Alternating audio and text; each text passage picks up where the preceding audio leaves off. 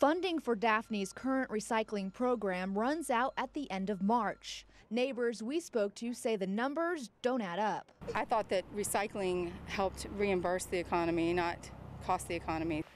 How can it cost that much money if you're recycling? The mayor says there is money to be made by reusing recycled products, but not enough to offset the cost of the program. After we sold the commodities, our loss was $194,000. Currently, money being used to fund the recycling program comes from the garbage fee of $13.90. Commodities market's dropping. We're still making money on garbage, but all of our garbage money we're subsidizing recycling. So I have no money to buy any trucks with.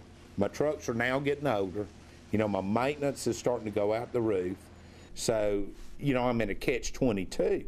Unless the city council votes for the trash rate to go up, Daphne will have to look for an outside source to help with their recycling service. I don't want to see any interruption in service.